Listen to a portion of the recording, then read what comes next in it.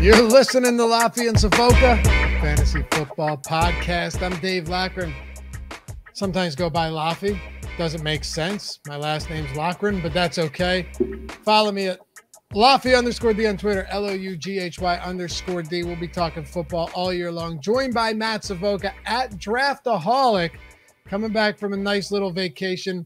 Was refreshed until today and realized that he's back at work. What's up, brother? Yeah, that's right. I hit the pedal to the metal. We are in week 1. It was a nice, refreshing Labor Day weekend away, but it's very weird, right? It felt like I should be doing something the whole time, but I also was in a wonderful place far away from the States, and I actually couldn't. And so, yeah, got to enjoy the time. Now we are one sleep away from real football. An amazing first game to the season. This game in LA is going to be awesome. Bills, Rams. And then we got week 1. A ton of high total games, a lot of great storylines, and that's what we're digging into today, right? With the biggest storylines for week 1. Most of us have drafted already. How are you? Have you finished all your drafts at this point? Yeah, I'm good to go. Good to go. And all these storylines are fantasy relevant, pertinent to what we're doing in week 1. Otherwise, we wouldn't be talking about it, but you want to know about this for sure. You want to be keyed in, locked in, whether you did draft or didn't draft, doesn't matter. All of this stuff is going to be huge for you guys going into week 1, and hopefully we can settle the score for you and all the debates and arguments you'll be getting into, or the tough questions and calls that you've had. We also have our start-sit videos littered across the channel. If you need start-sit help for week 1, we got you 100%, whether it's just straight receiver questions, running back, defenses even, across the board. We got you at Stokastic Fantasy Football. Hey, if you're listening on a podcast form, subscribe to the channel or the podcast, however they do it in podcasts. Leave a review, rating, preferably good ones, but either way helps us a ton. And if you're on YouTube, what's up? Leave a comment down below, subscribe, hit that thumbs up. Helps us keep the lights on if you like this type of content. Let's dive into it, man. First up, you've got San Francisco heading into Chicago, and they're pretty big favorites on the road. No surprise here. I mean, you got Matt Eberflus, maybe he can bring this team back from the dead, but I don't think it's going to be in week 1. The question is, actually your question that I'm going to ask you and then answer myself, how long is the leash when it comes to Trey Lance and Jimmy G? I don't think there is a leash. It's cut, right? There is There is none. They signed him as a backup because getting a backup quarterback as good as Jimmy G for the price that they got him at makes absolute sense for a roster that has a top 5 odds to win the Super Bowl this year. This is a Super Bowl roster, top to bottom, that needs a backup quarterback. I'm looking at the Rams in this Thursday night game. Their QB2 is John Wolford. Are you kidding me? This is a luxury buy for a team that expects to make a deep run. I think Trey Lance is the future.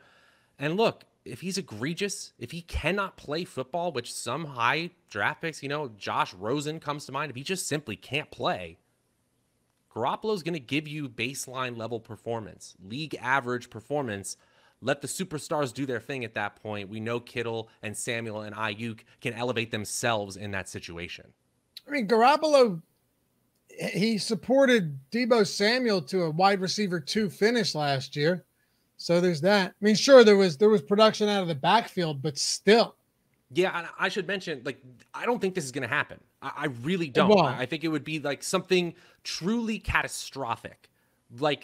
I think I said in one of our chats in Slack, organizational malpractice to the point where you simply cannot ignore it. Sure, maybe that happens, but that's really a 1% outcome to me. I think Trey Lance has the full season here, and they felt like this backup at this price with a couple of playing time incentives, fine, they'll do it. Absolutely. So, yeah, exactly. I mean, you want to talk about backups too. Arizona's backup is Trace McSorley now that Colt McCoy's on the IR. So or injured reserve. Sorry. I've already done a lot of shows today, Matt. But it's that time of year, bud. I think San Francisco I think guys like Deebo will be fine. I know you and I have slightly different opinions on that. I think he's so good after the catch. He's so good out of the backfield that it might not matter. I do wonder about guys like Kittle. I do wonder how, this offense functions. Eli Mitchell this week is an interesting one for me because he was dealing with the hammy. you come into a good matchup, you're basically touchdown favorites on the road. Is Eli Mitchell a guy that you won in your lineups this week where you drafted him? I actually have Eli Mitchell as a player on a fantasy football video coming up as a player I'd like to bench in week. Me too. I don't love it. Just looking at it from a very fundamental standpoint, they're heavy favorites in the lowest total game. We probably are able to play the starting running back, but the narratives around Kyle Shanahan and the way he uses running backs differently from year to year, the fact that we don't know how we're going to see Trey Lance be incorporated into the rushing game, and the fact that, as we said, Samuel, Kittle, and Ayuk are certainly good enough to just take a few touches and turn it into a hyper-efficient game themselves. The outs are too plentiful for me, and Elijah Mitchell is one of those players who is a luxury flex option or second flex, but I'm okay sitting him this week if I have more exciting options, especially in higher total games. I had this protein shake that I forgot was here, and I was like, let me drink it before it's not good. I started shaking it off the screen. And I said, you know what? Like I should probably shake this on the screen. That didn't look good. We're true professionals here at Loughy Savoca Fantasy Football Podcast. I strive to not be professional, to be honest with you. Is the weather going to be that bad in Chicago, though? I saw that they were forecasting some rough weather. Is it going to be that bad? Last I looked, it was something like rain and 17-mile-per-hour winds. But I am looking on a couple sources that I look at. The wind forecast has died down to the 8 to 10 range, and the rain forecast has died down. Yeah, it's nothing then. Okay. At this point, it's nothing. Right? But I'm saying like 10 miles per. I think Alex Baker, who, one of the best DFS players in the world, created the bulk of tools over at Stokastic for all of our DFS and fantasy.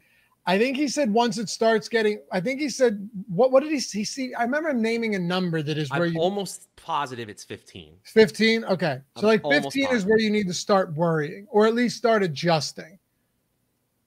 The other part is the amount of total plays with the San Francisco offense, because they rush so often in a neutral game script. They just burn the clock, rely on their defense, especially if it's a close game or they happen to be ahead. So the number of passes, first of all, if you're looking at like Brandon Ayuk, I honestly think there could only be like 26, 27 passes, maybe even less for the 49ers in a winning effort against Chicago. That's so different than a team like Arizona, who our advanced stats tool over on Stokastic.com says they might pass 38 times in a game, or Tampa Bay, who might hit 42 or 43 times in a neutral game script. 25 or 26, you need touchdowns. That's your main out. And then if you're talking about the Chicago side, I'm fading Darnell Mooney. I'm fading David Montgomery. You probably have to play him as an RB2, but I can't even talk about Chicago, man. They're just, in my opinion, them and the Giants are still in the jokes of franchise tier for me. Prove me wrong. Also happening in the NFC West is little return home for Russell Wilson. Week 1, newly minted quarterback just signed a big extension. You got Russell Wilson. Was it an extension? He did, didn't he? Didn't he sign a contract and then an extension? Yeah. Got a huge boost in pay. Huge extension. You got him returning to Seattle against just a beleaguered Seahawks team, a shell of their former selves. I think there's a lot of different ways you can look at this game. Is he motivated against this former team? Is he this? Is he that? And then I think there's the way of looking at it to say he's facing the Seattle Seahawks, and he has an embarrassment of riches at his disposal as far as pass catching weapons go and running backs. This is easy. Play Russell Wilson if you got him. I think he was in that sweet spot, that perfect zone, especially in one QB league where you have a little bit of QB1 overall upside on a week-to-week basis, especially if you're playing a mediocre team like the Seattle Seahawks in 2022, and you didn't have to spend huge draft capital. And we're already looking at him as a potential top 10 option this week. The big thing I want to see with Russell Wilson is that deep ball accuracy, because he is typically, As you've mentioned on a previous episode of Loughy and Savoca, he's one of the best deep ball passers in the league when healthy. He got hurt last year, got hit on the hand, and he came back, but he just wasn't the same deep passer. It also coincided with huge efficiency from the rushing game, from Rashad Penny, and so they didn't need the deep passes like they usually do. Still, he ended up number 5 in the NFL in total passes over 20 air yards, 5.5 per game, and he still was just 13th in fantasy points per game. Now you add Cortland Sutton, Jerry Jeudy, and I think he's going to throw the ball, dump off out of the backfield plenty to Javonte Williams and Melvin Gordon. First of all, they stomped the Seahawks, and Russell Wilson is a easy start for any team, unless you have maybe like one of the top 3 options. And then what are you doing unless it's a super flex league having those 2? The revenge game narrative is nonsense to me in the same. Here's what I mean. It's just a really good matchup, and a quarterback that, when healthy, has proven to be elite. With Cortland Sutton and Jerry Jeudy and Javonte Williams and Melvin Gordon, that's all I need to know. Okay. The problem with the narrative for the revenge game is you could say, all right, yeah, he's fired up, he's going to kill him. Or you could say his nerves got to him. Oh, his nerves got to him. He struggled because he was back in Seattle under the wrath of the 12th man. I don't know which one it's going to be. I don't know. How the hell am I supposed to know? I don't. I have zero idea. So I'll take it on paper, and I'll say that Russell Wilson is in a great spot, and I want all of the Cortland Sutton for sure. I like Jeudy. I love Sutton. I like Jeudy. Mm-hmm. I love Sutton because I think that he is going to end up being Russell Wilson's top target, but that's just my opinion. That's what I think. And reports out of camp recently would suggest right now that's the way it's trending. But if you're talking deep ball too, I mean, Sutton finally has someone tossing him the rock that can get it to him. I think you could see some huge games out of him this year. I wouldn't be surprised if it starts in week 1. On the other side, though, is there anyone you want to play like Metcalf or Lockett? Do you say, you know what, Penny could definitely have a big game based on volume alone, or does that offensive line worry you in this matchup? I mean, that's a tough spot for the Seahawks team. Big home favorite or dogs. Yeah. Look, they're probably going to end up passing because they're probably going to end up being in a non-neutral game script, and that means they're playing from behind. When teams play from behind, they pass a whole lot more than they would in neutral situations. That makes sense to everyone. I don't see Seattle being effective in the passing game this year. I kind of hope I'm wrong about Geno Smith, but I think that Seahawks fans have been completely spoiled by just even the baseline play of Russell Wilson. Forget the ceiling games, because they've been truly spectacular over the years. It could be really, really bad. And I'd like to think that Tyler Lockett and DK Metcalf are good enough, even at their separate points in their careers, that they can help elevate a quarterback, but it usually doesn't work that way, unfortunately. If you have a below average quarterback in efficiency and accuracy, as Geno Smith was in his starts last year, it's really hard to overcome that. Could you have spike weeks here and there? Fine. But you know what? I think you've also said this before. Last year, there was a similar situation in Houston. We knew they were going to be terrible, but we had one clear wide receiver one. This year, it's even worse. Bad quarterback, poor game situations, and there's 2 of them, meaning they possibly trade off their games, making it impossible to figure out who to start unless you're playing best ball or something like that. Yeah, that's the problem. Even last year, it was tough to figure out who to start, and they had Russell Wilson. You know, like, well, at least you had like 40-point upside, right? Well, like of course, those Tyler Lockett games. I sometimes I get in like the DFS mentality where you never know which one it's going to be. But yeah, Tyler Lockett was one of those guys where he would disappear or he'd give you, a 2 or 3 touchdown game. Those 3 touchdown games are in the rear view now. They're long gone. At least it appears that way.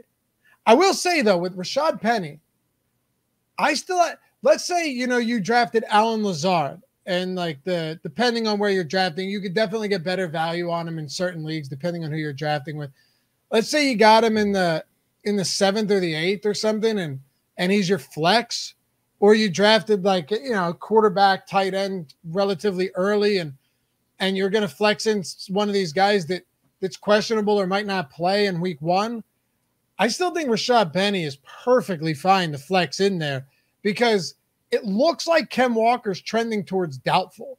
And if that's the case, now you're talking about a Seattle Seahawks team who in that backfield behind Rashad Penny is going to be either saying, all right, let's just keep Penny on the field. Mind you, they just gave him like a, $6 million 1-year contract. So I would assume that they'll use him. Talking about like Travis Homer and DJ Dallas. Rashad Penny's still the best back on that team when healthy by an astronomical margin. So if you assume and say Ken Walker's out, that Penny is going to get the large majority of snaps and subsequent touches in this backfield, they don't need to score 30 points in order for him to be a perfectly viable flex. It's true.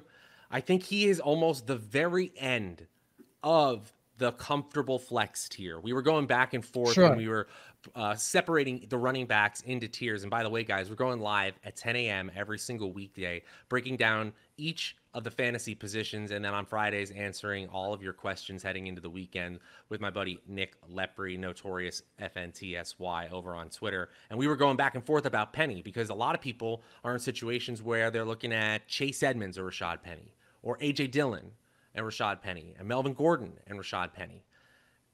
And we often found ourselves on the opposite side of Rashad Penny, though we like him this year. The Denver defense is stout, to say the least, in schedule-adjusted fantasy points allowed, which is basically the fantasy points allowed above or below an opponent's average. Denver was third best in the NFL, hardest for opposing offenses, up there with Buffalo, New England, New Orleans, and they were strong against the running back, specifically top 10 in the NFL. So Penny, all of the opportunity in the world.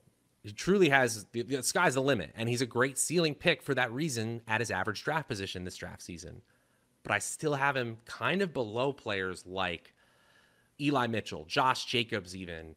I have Dameon Pierce certainly above him, Kareem Hunt, and then I have Rashad Penny. You might be in a position where you have to start him, but I don't love it this week. Okay, fair enough. I get it. I like him a little more than you do. If Ken Walker's out, I'll basically just take the volume. That's the way I see it. Travis Homer and DJ Dallas are not taking significant touches. You're right, they are. What? It's possible that Rex Burkhead takes all the third down work from Dameon Pierce, and they're 8-point dogs at home, right? So where's the big difference there? There is absolutely not a big difference there. In fact, I have them just 2 running backs apart in my current rankings. Might tweak it before we get to Sunday. Dameon Pierce firmly in that end of the running back 3 tier. Depending on your league size, you might have to start a running back in that spot. Right, exactly, yeah. But it's certainly far from, I cannot wait to play Dameon Pierce in his first game as a touchdown underdog when I'm pretty sure Jonathan Taylor is just going to run it down their throats for 4 quarters. How about Baker Mayfield hosting the Cleveland Browns? Now, they didn't exactly end on the greatest of terms. They went out, got Deshaun Watson. Baker said, I'm out. It's not happening anymore. And now they play home to the Cleveland Browns this week, who won't have Deshaun Watson. They'll be running out Jacoby Brissett. The Cleveland Browns secondary is still very good, though. Like, their pass rush is still good. Revenge or not the best matchup for one Baker Mayfield in week 1. I think there's a possibility it goes well for him, but I think the floor here is so low that unless you're talking about a 2-quarterback league, you're not starting Baker Mayfield in week 1. You're just not doing it. Myles Garrett and crew get to him, it's going to be a real problem, even if you have DJ Moore, Robbie Anderson, Christian McCaffrey, and yes, Laviska Shenault. Now, in that same schedule-adjusted fantasy points allowed stat, the Cleveland Browns were 7th best in the NFL. This is a tough defense, and I think one where you actually keep it pretty slow-paced. I hope I'm wrong here, especially from the Carolina side, but Baker Mayfield is probably a last gasp QB2 in a Superflex league. I hope this game is fun. I kind of think this is a fantasy dud, except for maybe Nick Chubb. Yeah. I mean, McCaffrey, obviously, you just yeah, sure. Just go. I know what you mean, but some people will say, "Well, what about me?" Of course, you play Christian McCaffrey in a spot like this.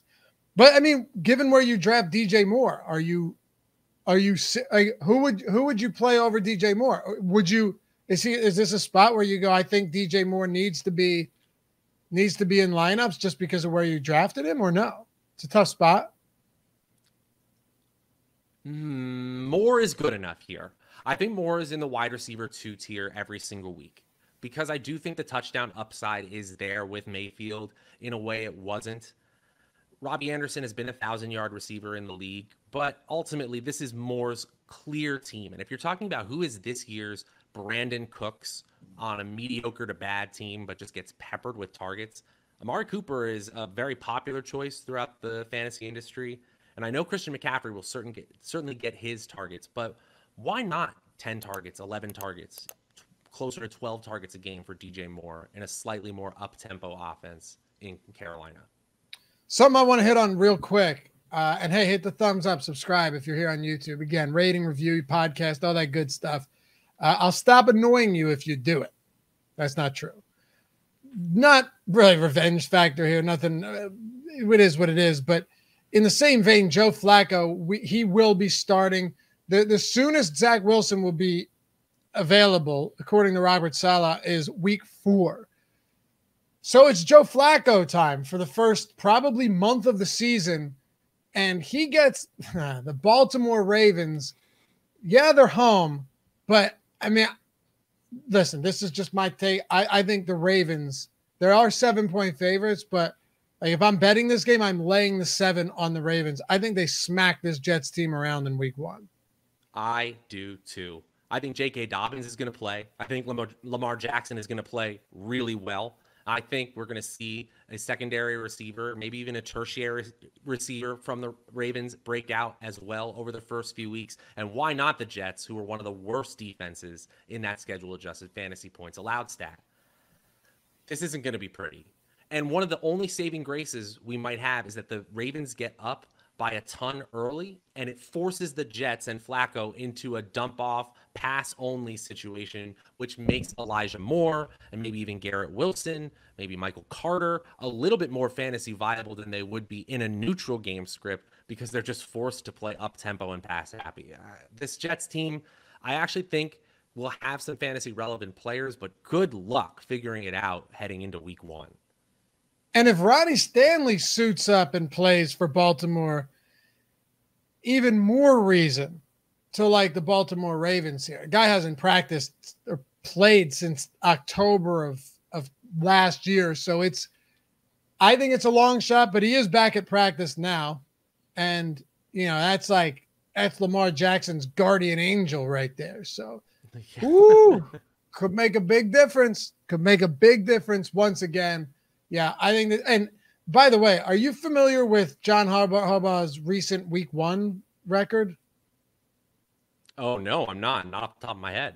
All right. So you know how he is with like preseason and all that crazy stuff. But if you were to, last year, they lost to the Raiders in overtime, but the games that he's won dating back, because 2015, they hadn't lost a week 1 game until last year, 59-10, 38-6, 20-0, 47-3. Those are some of the week 1 wins you're getting out of John Harbaugh. So they come prepared, is what you're saying. Yeah, and sure, maybe the Jets have an upward trajectory here, but I think Baltimore goes in and blows their doors off. But I was looking at some PFF analysis where they were looking at range of outcomes on a per play basis for each of the quarterbacks in the AFC North, and Lamar Jackson's ceiling is like way higher than Joe Burrow's.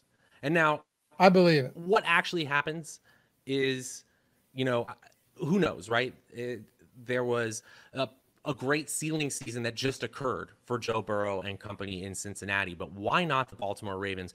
The bet that I'm making that maybe you shouldn't, that dark horse Super Bowl team is the Baltimore Ravens. You can get them at plus 2,000 at some books to win the Super Bowl.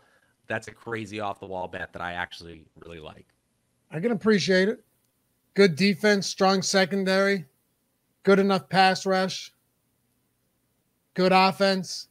I like it. Hey guys, if you haven't checked out Underdog Fantasy, what are you waiting for? Truly, Best Ball is the best way to play fantasy football. We love our leagues, those home leagues that have been long running, but Best Ball, you just draft your team and win huge prizes. No waiver wires, no trades, no hanging out by your phone, so you got to get there the second, a player is dropped on the waiver wire. None of that.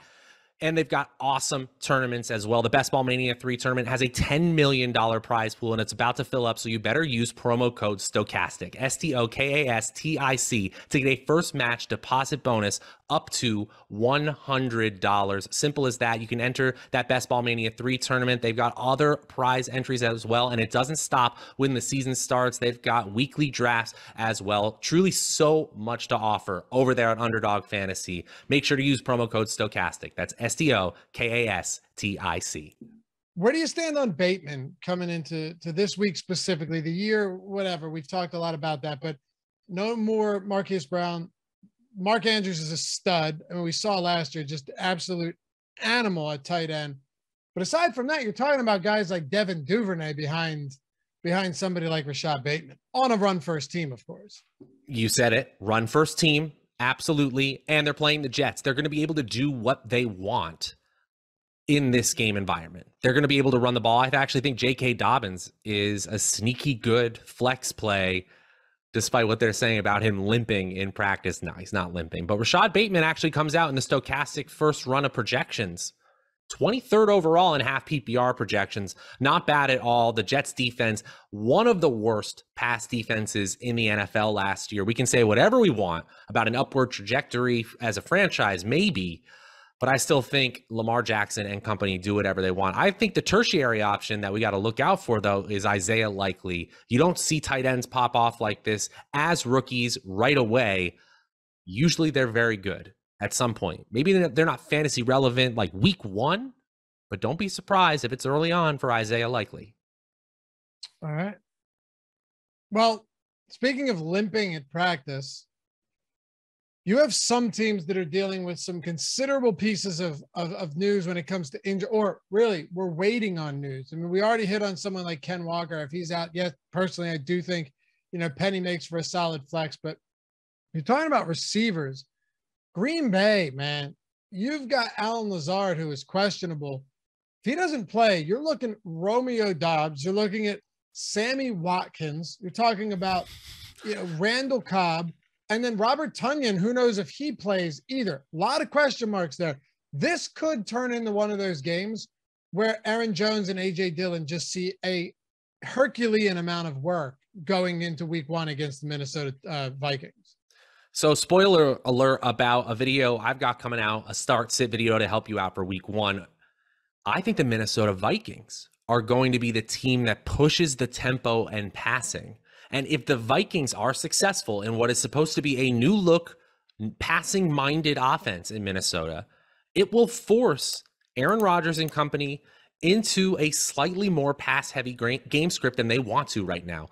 I fully agree with you. I think what they want to do is just get A.J. Dillon and Aaron Jones as many touches as possible, no matter what that means. Dump offs, little swing passes, handing it off, whatever they can do to get their best two playmakers the ball, they're going to try to do. But if Minnesota gets up or they get a few touchdowns, Justin Jefferson gets a big play, Thielen catches a touchdown, which he's wants to do, you could see the Packers being forced to pass.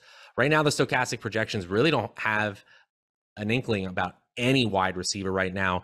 In fact, I was thinking Watkins might get a boost, and maybe by Sunday he does. We got him outside the top 80 wide receivers in our first run of projections. I have a feeling it'll get a little higher than that, especially if Lazard continues to miss practice. But what a mess with these wideouts in Green Bay. Hey, tell you what, Kevin O'Connell's Vikings are going to get thrown right into the fire in week one, because this is not an easy matchup for them at all. You're talking about a Packers secondary or coverage grade, according to PFF, that was 8th best last year. And Jair Alexander missed most of the season. So now that he's back, they're scary good. This could be one of those very interesting games where the running backs are involved both a lot as on the ground, but also in the passing game. But if Lazard is out, if you're in a 14-team league, do you consider someone like Romeo Doubs? Yeah, gosh, you might have to, especially if it's one of these 3 wide receiver or multi-flex leagues. Guys, this is slim pickings here, though. We're talking about day 3 rookies in Green Bay. Matt Kajeski, an analyst who unbelievable at college, NFL DFS, but also helps out on the fantasy football side during the offseason, was saying that this is an organization that doesn't care at all about draft capital and just flat out won't play day 3 players, even though they're on the roster sometimes for years. Romeo Doubs has had a lot of positive press, but I think we're ahead of our skis saying week 1 against Minnesota, we have to play them. I still actually think Watkins is underrated in a median projection sense. The ceiling is there. Yeah, maybe Watkins is the guy. I don't think it's going to be Watson, though. Not in week 1. Not yet. I don't think so. He's I don't think so either. Practiced. Arizona's got a couple question marks. It looks like Rondale Moore will be able to play. He returned to practice. It appears that he should be on the field, but no DeAndre Hopkins. This team is really, really intriguing because you're going up in a game against Kansas City that has the highest total on the slate at 53.5 last I looked. Zach Ertz is also day-to-day.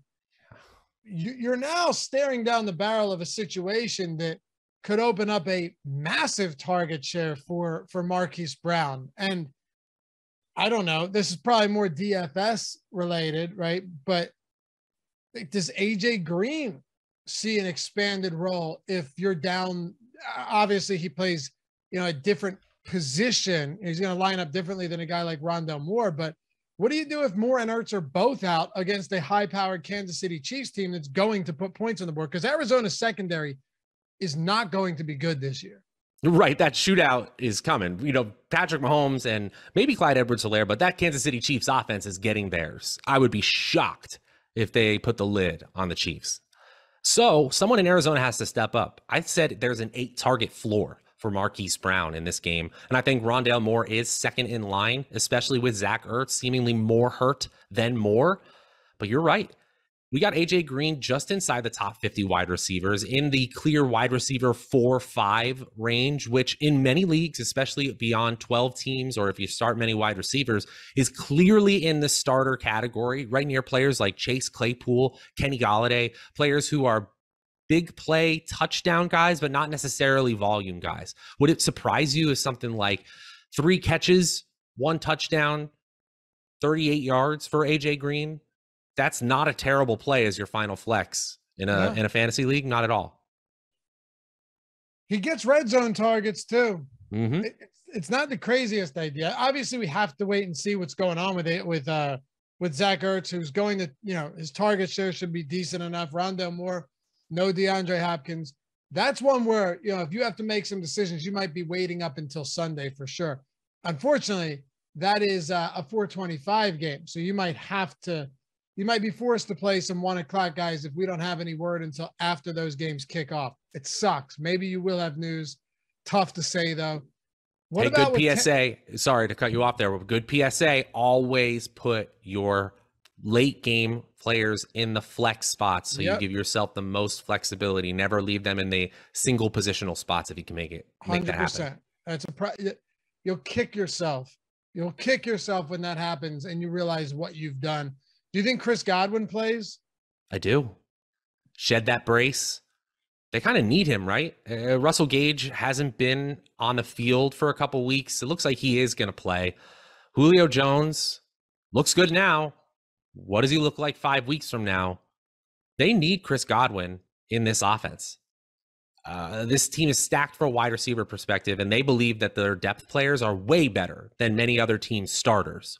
But still, Tom Brady coming back for this final year. They absolutely need Chris Godwin. I think there's like an 8 to 9 target floor in this up-tempo game against Dallas.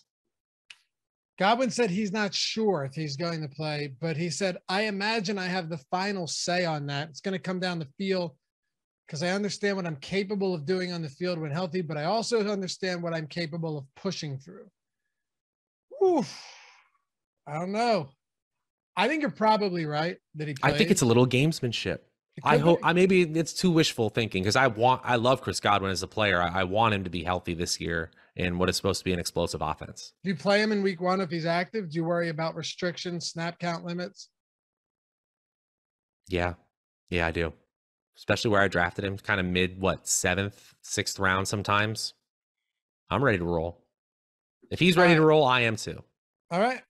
And when it comes to the Dallas Cowboys, Jason Peters, 40 years old. As a lifelong Eagles fan, that one was odd, to say the least. You know, him going to the Cowboys, but I get it. Get paid, man. Do what you got to do. Do you think there's real questionables, significant questionables with these Dallas pass catchers for week 1? Yeah, I do, because I don't think they would be rushing Michael Gallup back. And I do kind of put my own spin on that to say that he's rushing back. Jerry Jones had some quote where he said that if it were the Super Bowl, Gallup would be out there, kind of indicating that they're going to take it slow, but he's close to returning. I think that also means they need him on the field because they realize their number 2 receiver right now is either Dalton Schultz or a mid-day 3 pick in Jalen Tolbert. Or excuse me, a day 2 pick. But Jalen Tolbert is a mediocre prospect that is overperforming his draft expectations so far. Sometimes those are big flameouts in year 1. This is hard to bet on for me. This isn't some like first round or mid first round prospect they're betting on as a secondary receiver outside CeeDee Lamb. It's a lot to ask. And with Gallup, Schultz, and Lamb all healthy, that's a totally different equation. That's a good team right there. All right, rapid fire for all of the offenses that have had a makeover, so to speak, from the previous season. Which ones of these guys are you confident running out there in 12-team leagues, right? Let's go with Philly first. You've got A.J. Brown, Devontae Smith, Dallas Goedert. Miles Sanders is back at practice, but who knows what the backfield looks like, especially considering he's been sidelined for a couple of weeks before returning. What do you do with the Philadelphia Eagles in week 1? Start A.J., start Miles if he plays, and I think I'm playing Devonta Smith too.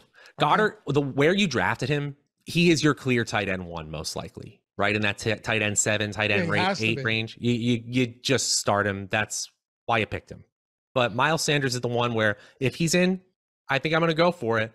You've been banging the drum for him all off season. Finally healthy, hopefully.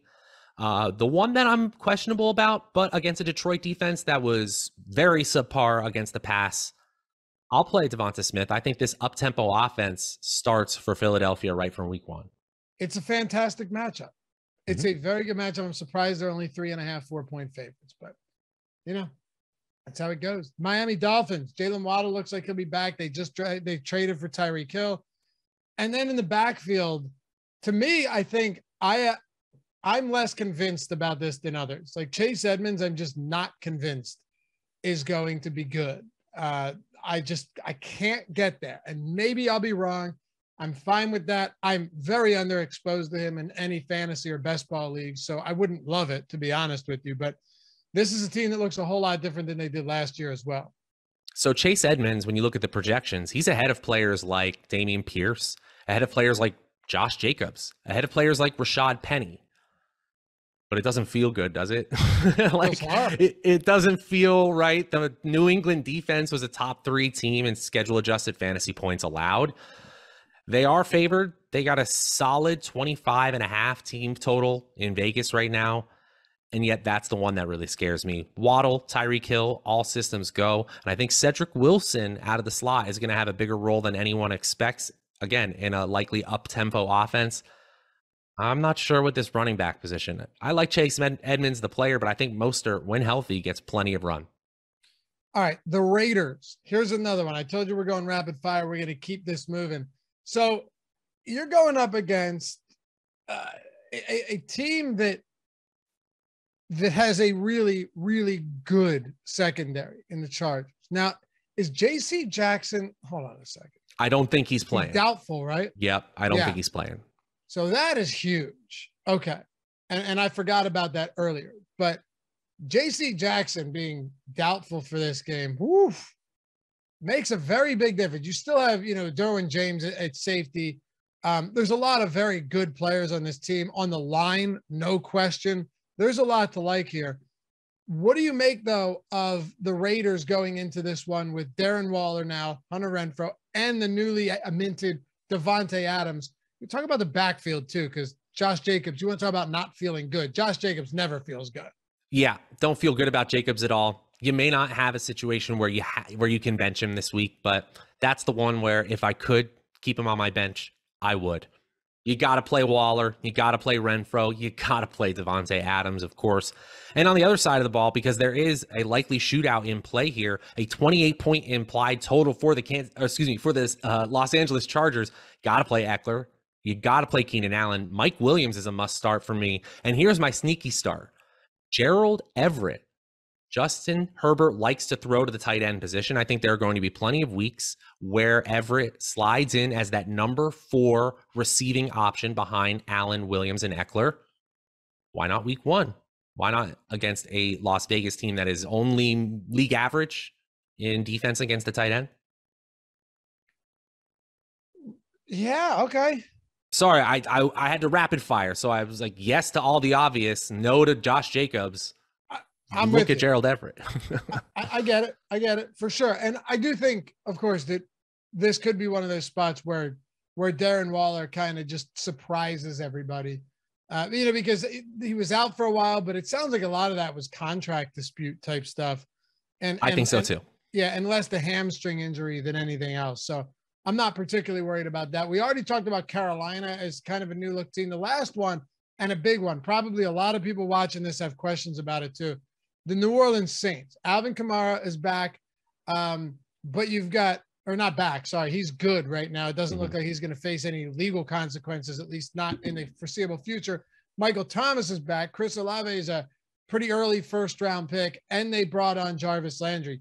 And Jameis Winston's back. Way different team than last year. Not even identifiable from 2021. So much better than Deontay Hardy and Traquan Smith and Marquez Callaway. Absolutely. And I do think they're 1 or 2 Tampa Bay unexpected injuries away from playing themselves into playoff contention and maybe even further, because this NFC South isn't strong outside of the Buccaneers, and the Buccaneers are really old, especially offensively. They're injury prone just by the nature of their advanced average age.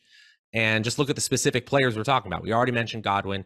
Evans is a soft tissue injury concern all the time. Same with Julio Jones, and Gage is already dealing with that right now. So there is some risk of ruin for that Tampa Bay Buccaneers offense. And if that occurs, then the Saints can slide right in, man. Michael Thomas looks like himself, apparently. Jarvis Landry has been a Pro Bowl player. And Olave, like you said, could kind of be that missing piece. Maybe he ends up with sort of 6 to 7 targets a game, but he's getting 2 or 3 red zone looks, making him viable in a likely shootout heavy NFC South.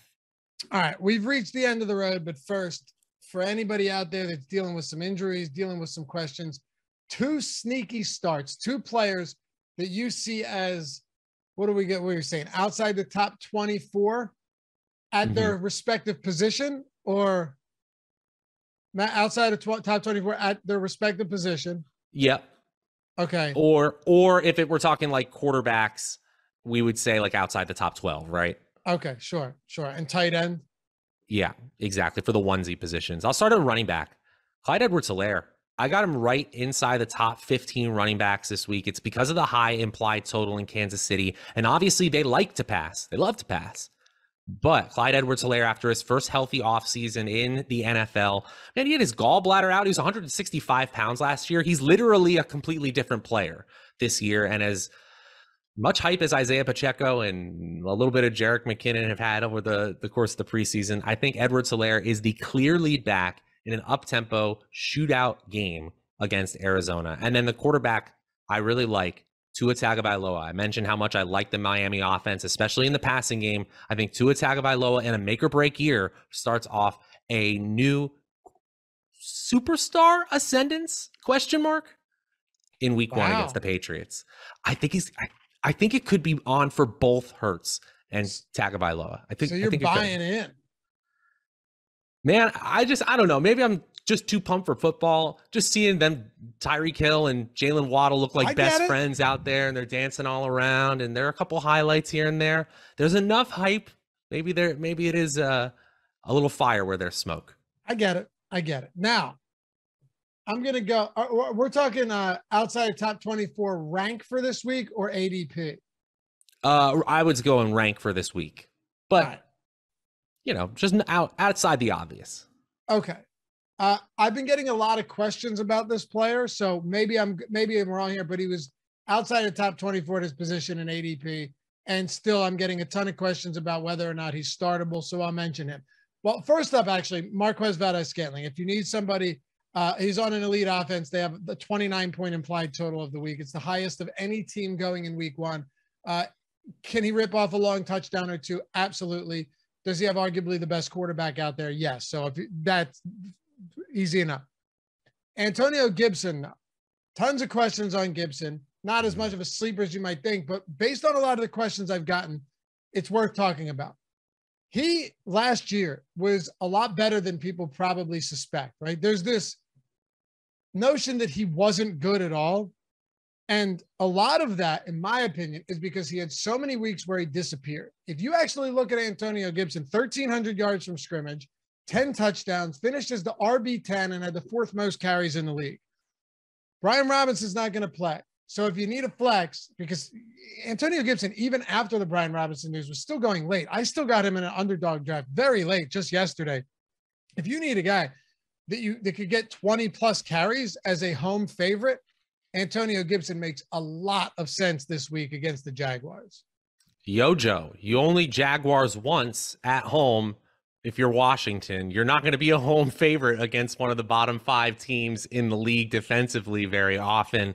Gibson, terrible circumstances why he's thrust back into the number 1 role, but bottom line, he is. Last 6 weeks of his 2021 season, he was actually running back 5 in expected fantasy points per game. So the opportunity was there, probably going to be there again. I think that's a really good call. Hey, you can follow Matt, ask him questions, whatever you got to do at Draftaholic on Twitter, me at Loughy_D, LOUGHY_D. Check out the podcast channels if you haven't done so yet. Leave a like, a review, subscribe, all that good stuff. And, well, let's watch some football. We'll see you back here for week 2. Peace.